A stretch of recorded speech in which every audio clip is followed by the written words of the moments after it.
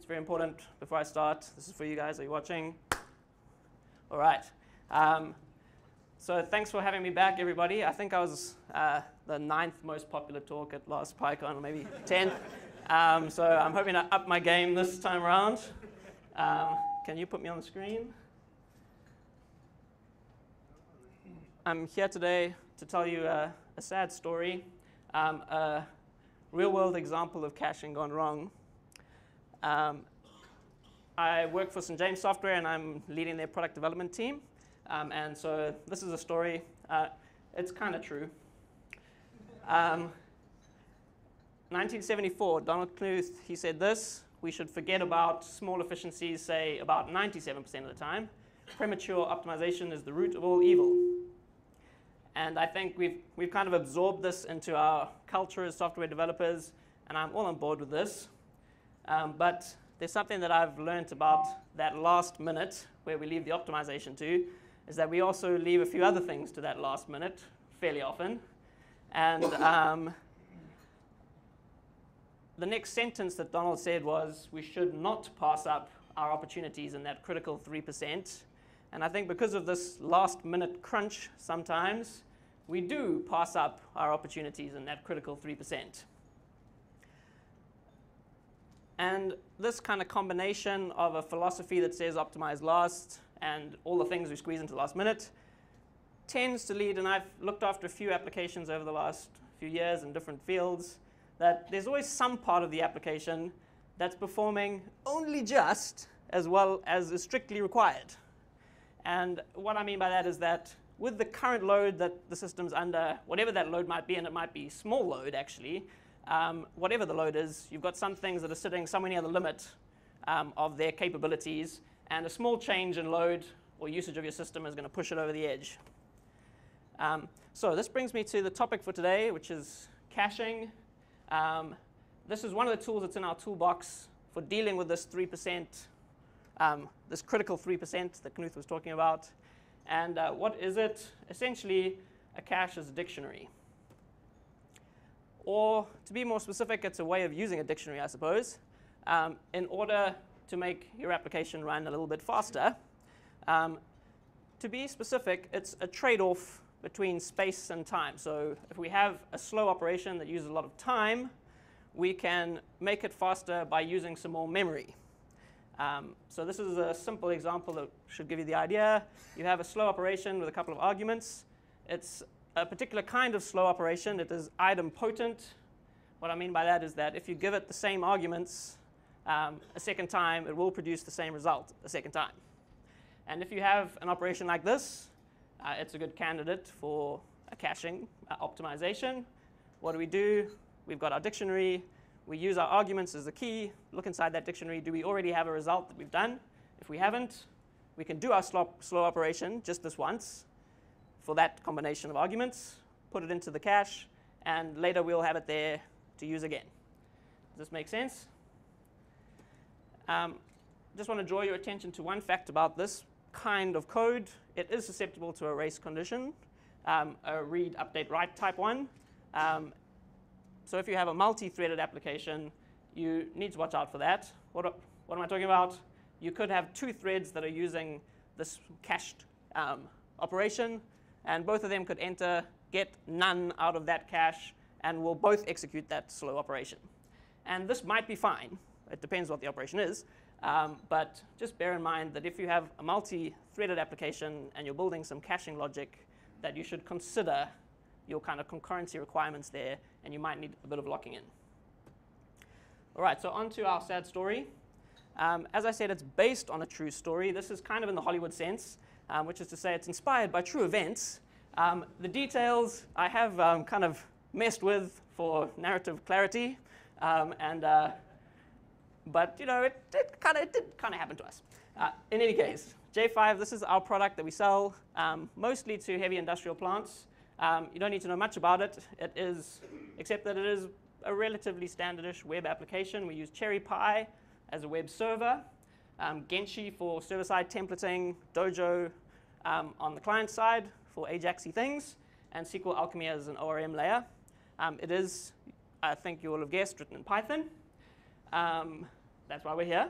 However, it is generally installed on Windows servers and in our customers' data centers. So that's a slight difference, perhaps, in any case. The caching example that I'm going to use and refer to a few times through this talk is part of our user rights system in J5. So our application's got like a database backend and some forms and things on top of it. And it's actually quite closely related, our forms, to our database tables. And this, our user interface looks kind of gritty. And our customers are used to this idea because most of the systems that we're replacing are kind of homegrown Excel thingy things, Excel and email systems. And so we've got a configuration-based user rights system that lets us essentially specify a SQL-like filter for particular users so we can partition the data. So for example, you should only see information related to the part of the industrial plant that you're working on. The details are not important. What is important is that for reasons that I will not go into and upset me, parsing the user rights definition takes us a while. And also, we have to merge this parsed data structure in a non-trivial way for each user. So suffice it to say that this whole process takes a little bit of time, and we don't want to do it over and over and over again. So what's our solution? Of course, put that completely merged, parsed thing into a dictionary, and we use the guy's username as a key. So that's nice. We only do it once, and then we can keep it in that dictionary forever, of course. Except that sometimes something changes that means that that data is not valid anymore. For example, that guy gets moved to another part of the plant, or his role changes, and so the administrator changes the group that he belongs to, and now we have a dictionary with invalid data in it.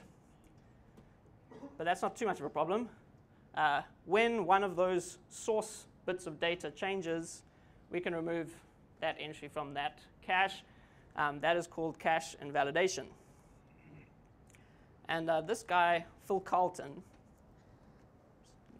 he said this, and this is also one of those kind of things you might have heard once or twice, that there are only two hard things in computer science, cache invalidation and naming things. But that didn't seem too hard, so we might have to come back to this one. As I mentioned, we use CherryPy within J5 as our web server. This CherryPy has a fairly standard synchronous request handling model with a thread pool. So you might have encountered something like this before. That's kind of how it looks. So what that means is that within our application, we can process kind of up to n, I think n being 12, mostly, HTTP requests concurrently within the application. And remember I mentioned that thing about optimize last and the last minute. What that has led to in our application is that we have quite a high cost and CPU bound process for generating pages. And when we shipped this to one of our customers that started to push the bounds in terms of the load that the system was on beyond what we had previously encountered, we did find that we had gone over the edge of acceptable performance, and we're finding with a certain degree of concurrent access to the system that we were getting really long delays with giving people requests, and they weren't very happy. And we're Japanese, and unhappy Japanese people, you must do something about that. After a bit of research, what we realized was that we were having some concurrency problems specifically relating to the Python global interpreter lock.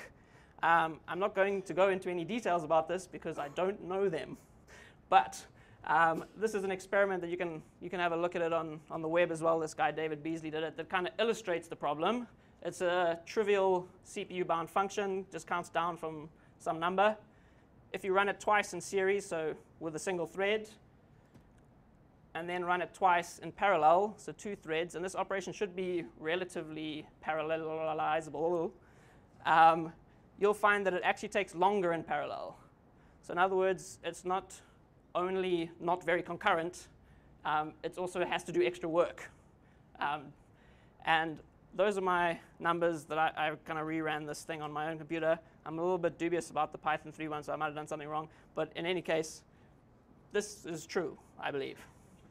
And we read on the internet at the last minute that one way that you can deal with this architecturally is to scale up with multiple processors instead of multiple threads.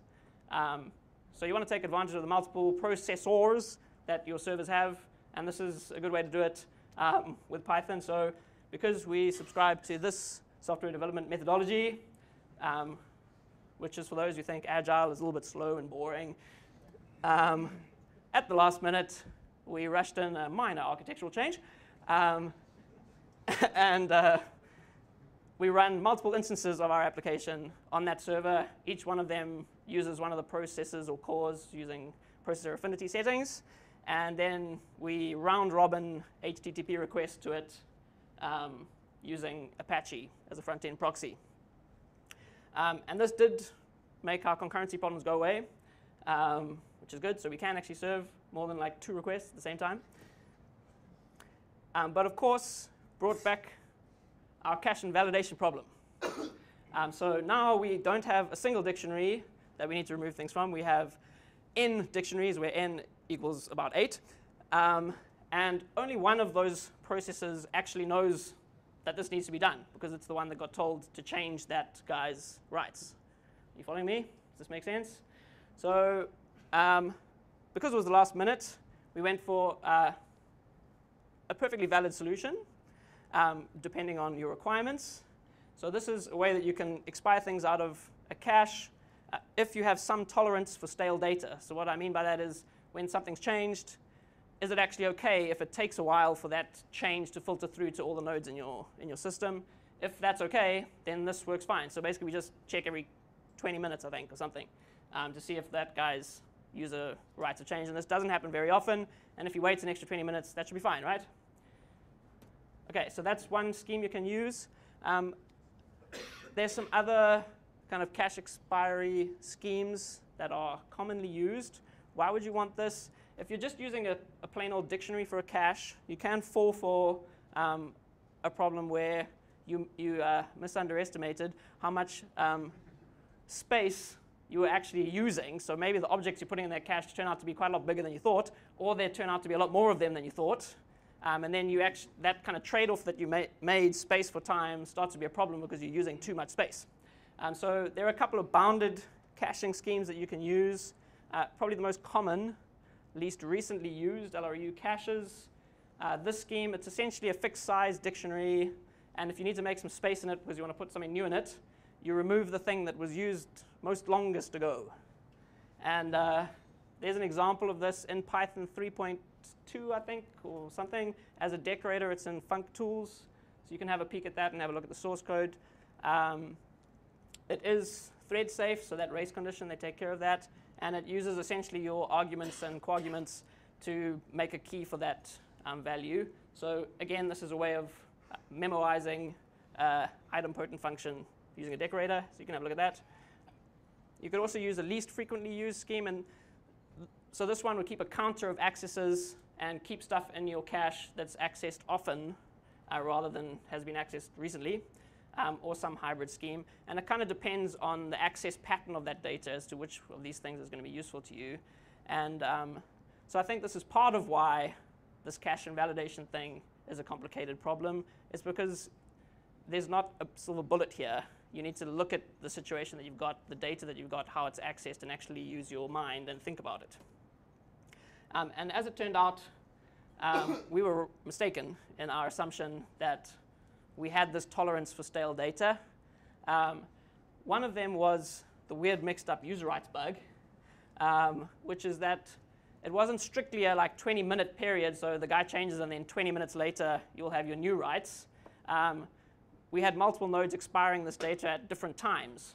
So as a user, you could log in and one of those nodes would think you had your old rights, one of them that you had your new rights. And because we're an Ajax application, you might actually have parts of the same page rendered with different user rights model applied.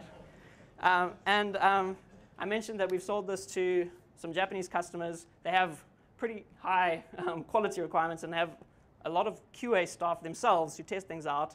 And this led to many long and boring conversations because any time this ever happened, we would have an email and a conversation trying to explain what's going on here. And I don't like long and boring conversations. So, and I've come to realize this over the last little while, that if you don't have a convincing reason for a limitation, you're probably going to have to remove it. And by convincing, I mean that your customer would be convinced by. It's easy to convince yourself. Like, oh, yeah, excellent. So we decided we needed a shared cache. Looked around a bit and selected memcached. This is from their website.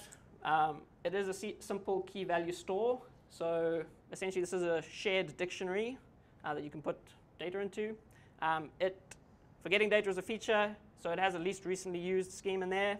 And it's an interesting one. Smart's half in the client and half in the server. So they have a kind of distributed model. You can install multiple instances of memcache, and there's no coordination between those servers. So it's up to the client actually to make sure that if you're requesting the same key, it's going to go to the same node, same memcache node.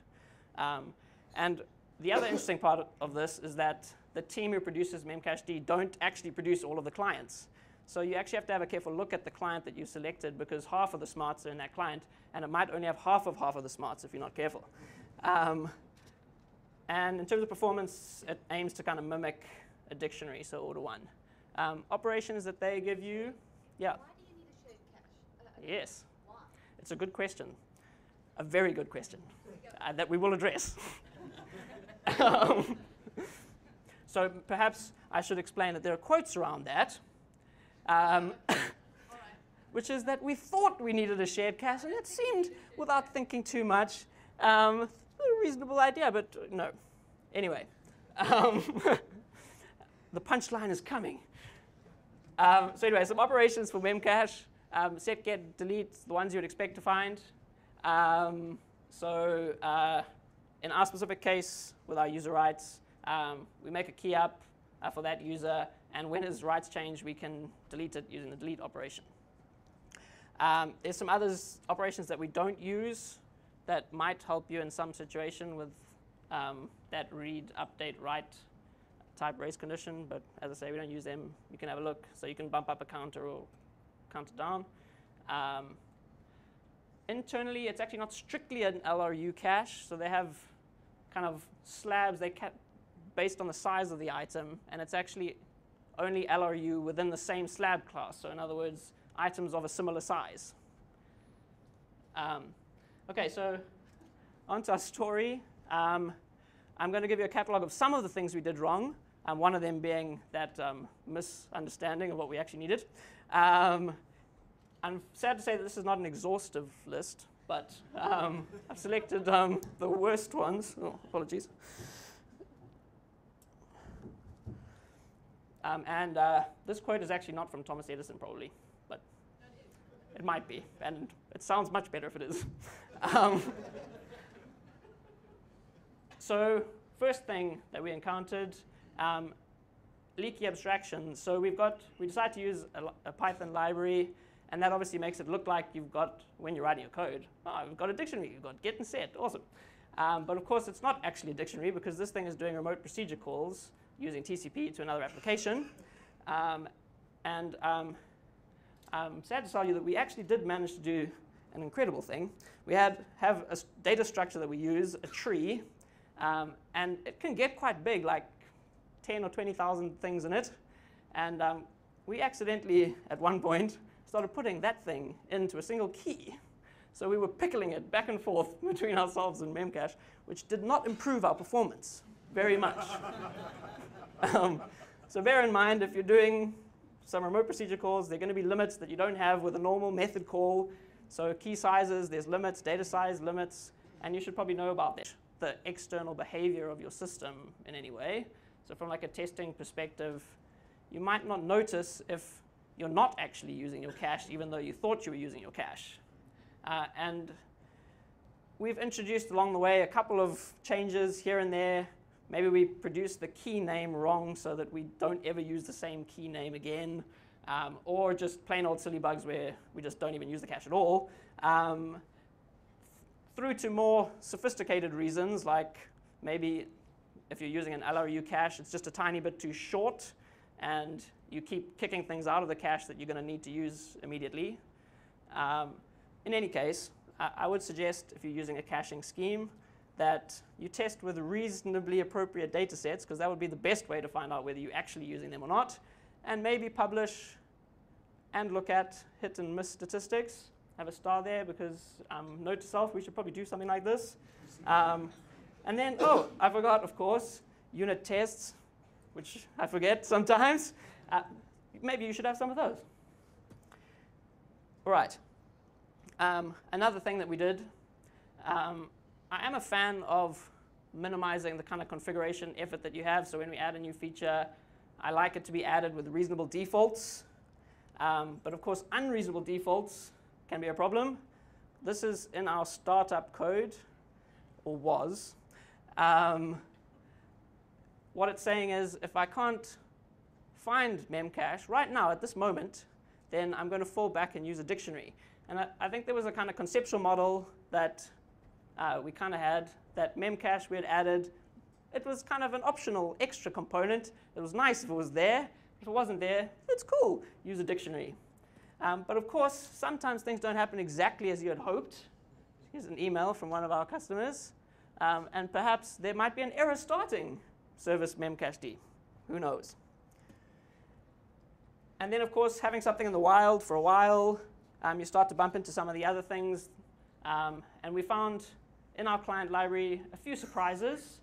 Some inconsistent handling of stale connections. So we had one system that wasn't used 24/7, as most of ours are, but was left unused for sort of 12 hours at a time. And in the morning, when people started to use it again, they would start to see the connection dead error. And it genuinely was dead. You had to restart all of our services to make it come alive again. An interesting approach to thread safety. You can look for yourself, Python memcached. And some errors swallowed without raising exceptions, which annoys me a little bit. And one unit test. So there have been 1 or 2 bugs introduced along the way. Most recently, new line characters are important in the protocol to memcached. And they used to notify you if you had a new line in your key name, but no longer. Now it just breaks the protocol. So, of course, all of this investigation led us to grant you the obvious statement that we had added not a new optional extra component, but a new critical component to our application. And when you do this, I would urge you to make sure you've covered your bases. Are you monitoring that thing properly? Do you know where it's logging to? And do you ever look there? Are you measuring anything about it? You need to answer these questions. What do we do when it's not there? At startups, in our case, we introduced a new version of that weird mixed user rights bug. And what do you do if it's not available during a particular operation? So obviously for a cache, a read or a write is probably OK if you can't get through to the memcache, because you can get the source data yourself. But the way we had built the system, we actually needed that delete to work, because we were abusing memcache and using it as a way to invalidate our caches across our system. So when the guy's user rights changed, if we didn't get through to them on the delete, what were we supposed to do? Do we just try again once, 2 times, 3 times, 10 times? Do we need to persist this through the database and start creating our own guaranteed delivery mechanism? Surely not. So when you need a transaction, you should probably use a transaction rather than trying to build a transactional model yourself. I suppose that's an easy thing to say. In any case, this led us on to the next iteration in our process, and this is something that can work for us because we do have a relatively low load. So we've added a table to our database, realizing that when we change this data in our database, we need a guarantee that at the same time our caches are going to be invalidated, because we've kind of made that assumption in our application. So we're using the database. We have a table that stores a version number for a cache that we've given a name, and that's basically a group of keys. We build the key name through to memcache, including that version number in it. So the picture up there is suggesting that because it's red, that arrow was a cache miss, and then after that we will have a cache hit. I hope that makes sense. So when somebody's writes change, or for our various caches, when we change some of the source data that we care about, we can bump the version number within the same SQL transaction. Now, this, of course, raises an interesting question. How do you make sure that you actually see the new version number? Now you're just having to do another query from another table instead of the original query from the original table. And that's a fair point. But in our particular application, what we're doing is we do that check of the cache versions at the start of our request processing, and we're not processing so many requests that that's a performance problem for us. And so we can keep that cache just for the duration of the processing of that request. The next time we get a request, we'll get a new cache version. So we've got a different key name now for that key and memcache. So we'll miss and then be able to put it in. The old keys, they will still be there, but will eventually get flushed out by the least recently used algorithm. So we don't need to do any kind of deleting of things, which is probably good. But of course, this brings me back to your original question, which was, you got a lot more, good. Why did we even do this in the first place?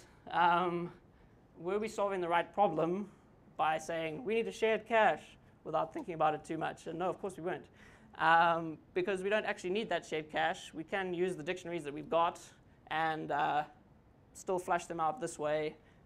And there would have been some alternatives that would have made more sense. What we needed was a reliable inter-process communication thing so we can make sure we can keep ourselves in sync. In any case, so that's what we've got there. And what's interesting about this is that it does actually bring us more in line with what they made memcache for in the first place. So this is from the memcache website. Memcached allows you to take memory from parts of your system where you have more than you need and make it accessible to areas where you have less than you need. So that's an interesting statement. It is explained a bit better with a picture that they've got.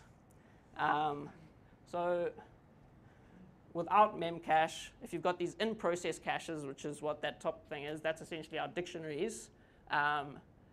You've got to have the same keys showing up in each of those caches. So if that makes sense. So you're using in total more memory, or you have less memory in total available to each of your web servers than you do with memcache, because that one key is stored only once. So what memcache is giving you here is a way to have a more efficient use of memory on in your system from a caching perspective. So did we do the right thing? Would we go to the trouble that we had to go to get memcache into our system if we had used our brains a bit harder before? I think not. Because if you are adding like a new application to your stack, there's a whole lot of work that has to go into that. It's not just like, oh, let's just have memcache, cool, like apt-get install memcache. You need infrastructure for monitoring and management. You need to understand this thing, and if you've got other people, system administrators looking after it, they need to understand it. You need to be able to debug and support that thing. And for us particularly, you probably will have some pain on Windows. This is how you install memcached on a Windows machine. You do some research, and you find that there is a Win32 binary version of memcached available here. You feel a little bit nervous, and you look further, and you find one here. But it comes with no promises and no support. Anyway, there's a longer tail there, and you can talk to me about it. We did find a way of reasonably doing this, but this was misunderestimated up front. So anyway, if I can bring us back to what Knut said, that we shouldn't pass up our opportunities in that critical 3%. The question is, if you leave optimization till last, are you going to pass up on some of these opportunities? And I think what Knut was thinking about, in my mind anyway, was a kind of optimization at a micro level. I'm writing this method, and I want it to be super efficient, so I'm going to use this kind of weird way of writing it, and I'm going to read on the internet about how I can optimize this little thing. And I totally agree that doing that optimization up front is probably going to be a waste of your time. And I think Simon actually spoke about this yesterday, the fact that for performance, you might not need just like an optimization of the thing we're currently doing. You might need some new ideas or a different way of thinking about it. And it's worth having those new ideas up front rather than after you've kind of committed yourself to a whole lot of work and pain and suffering. So be thoughtful and be scientific. So I think you can quite easily set up a little experiment that can help you with some of these decisions up front. Like, are we actually solving the right thing? Are we doing the right thing? That could be a thought experiment, the like mathematical thing written out on a napkin, or you can just do like some quick code to validate some of the questions you have. So for example, as I started thinking more about this thing, why do we have memcache here? The database itself has a cache, and we just got one of those. So how much faster is it actually if I'm kind of essentially using memcache to keep the results of database queries that if I'm doing them often are probably in the cache of the database anyway. So you can quickly do a little experiment to see what is the order of magnitude difference in that. Yes. So I think I've got about a minute left. So for that last minute, I will try my best to answer your questions. Okay, so it looks to me, so please correct me if I'm wrong. Yeah. You didn't want to solve this in Python, so you went to processes. The GIL thing? Yeah. Yes. Okay, but you have a classic concurrency problem here called the readers and writers concurrency problem. And you are not really creating any concurrency mechanisms to solve that problem. Okay, yeah. That you do. So you have deeply unsafe code there. Why are you not doing it in Python? Firstly, you should. Yes. I don't know. I haven't done multi-threading in Python, so I don't Okay, know. yeah. Readers, writers, locks, they Yes, should yes, have. yeah. That's what you should use it. Yeah. What you're doing is never going to work. So, Never. so I think, so No, if I can, so yeah? Scientifically speaking, Yes. you need to look at multi-threading theory, Yes. concurrency theory. This is a problem people have solved it, and you need built-in mechanisms in your language to solve it. Yes. Hacking it yourself is going to create code the Japanese will never be happy ever. Fair enough. Yeah. So I think if I can answer the first question, which was about the GIL and the concurrency issue and why we even went to multiple processes in the first place. Yes. So I think I wasn't involved actually in that at that time, but so I'm like, but having said that, the concurrency problem actually wasn't about concurrent access to resources in the strictest in that sense. Okay. No, so it wasn't anything to do with caching, actually. So our concurrency problem there was to do with the fact that our application was a heavily CPU-intensive process, and it was running into concurrency problems directly because of the way that the Python language handles that kind of concurrency or that kind of process, if that makes sense. So we weren't spending lots of time waiting for data or like, as you say, fighting about reading and writing. We were actually spending a lot of time thinking in like processor sense. And that was what was bottlenecking us. So so it was access to the CPU that was causing the bottleneck for us, not access to resources. Thread management. I mean, that little program Yes. you use to test, your thread efficiency in Python. Yes. Yeah. It's not going to keep your CPU very busy. It's going to spend most of its time juggling threads. Yes, exactly. So that's precisely what happens. And our application was kind of similar to that one in the sense that it ended up spending most of its time juggling threads instead of actually producing what we wanted it to produce. And the contention wasn't in resources. It was literally like just the way the process worked. I don't know if that answers the question at all on that one. So, yeah. Be safe. Oh, absolutely, yeah. Safe, then Yeah. I think one of our processes is write, the other one's called slave reads. Yeah. It's a reader's writer's problem. So we have one writer and who needs to lock everything down when it's writing. And you've got multiple readers who can read concurrently if no writer is writing. It's a classic concurrency problem that has been solved a long time ago. Let's just do something about this. Yes. You need a Yes. reader-writer lock. So the database does take care of that. I don't know if Python has it. Does anyone know? So it actually wasn't to do with access to that data, the reading or the writing at all. So it is now, yes. So we made it into that. Yeah, absolutely, yeah. You mentioned at one point you guys had very large objects being used as keys. Not as keys, sorry, Well, as values. But values that you store. Yes. Have you since just reduced that, or have you split it up into multiple caches with multiple storage and aging? Yes, types? that was just a plain old-fashioned mistake. It wasn't an intentional thing that we had done. It was like oh, it's a dictionary, you put an object in it. So yes, we split those things up into the appropriately sized things. Yes. So it's just an observation. Yeah. Memcached, really, the problem with memcached is you've got multiple nodes synchronizing the data. Sorry, say that one more time, a bit louder. When you've got memcached and you've got running on multiple nodes, Yes. you sometimes have issues synchronizing the data between them.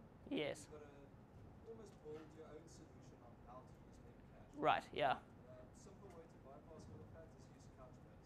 Right. It's forked off memcached, Yes. and it comes with pretty much everything that you need. Okay, so we've got a suggestion, especially if you're looking at the distributed model for Memcache, which we aren't, that you might want to look at Couchbase, which adds some additional stuff on top of that to like manage the synchronization of those caches and some of these cache invalidation problems. Is Memcache guaranteed thread safe for multiple processors writing to? They do have some like reasonable atomicity guarantees, yeah. Reasonable guarantees. I believe so, yes. I think it's atomic. It's either guaranteed. Yes, or not. it's atomic. Yes. The reason I'm hedgy is I just haven't looked very carefully, but so the internet tells me. Question,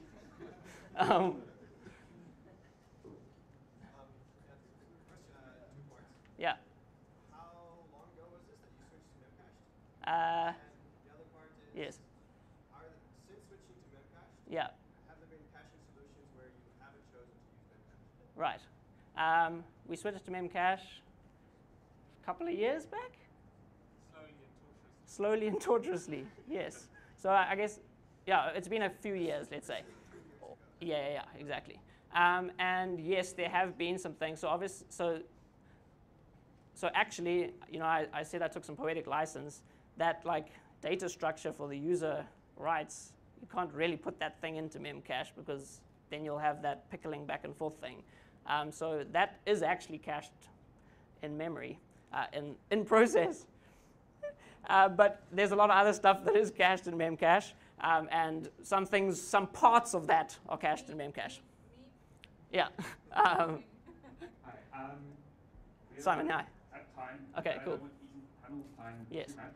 So I'd like to thank Matt and Cool. hopefully this lively discussion and continue your team. Yes, yeah. So please tell me if we've made another terrible mistake. Apparently you think we have. Well,